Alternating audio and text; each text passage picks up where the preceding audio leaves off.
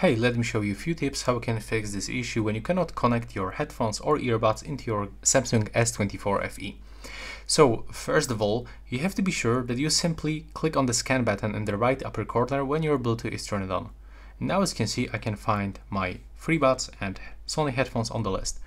But if it is not working, of course you have to be sure that you are in the pairing mode of your device. But if it still doesn't work, I will highly recommend you the simple tip: turn off the Bluetooth.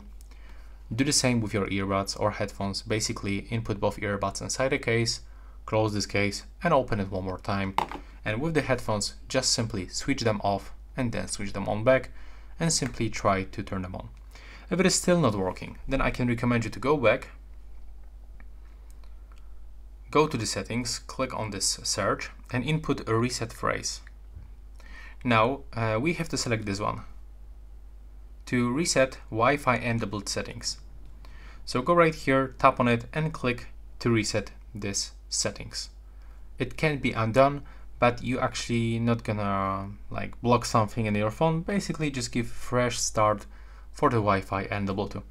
If it still doesn't work, I can recommend you to perform a reset of your earbuds or headphones, or if it is still not working, you can try to connect this device into another device. If it is working properly, for example, for your second phone or for your PC, it means that something is wrong with your S24 FE.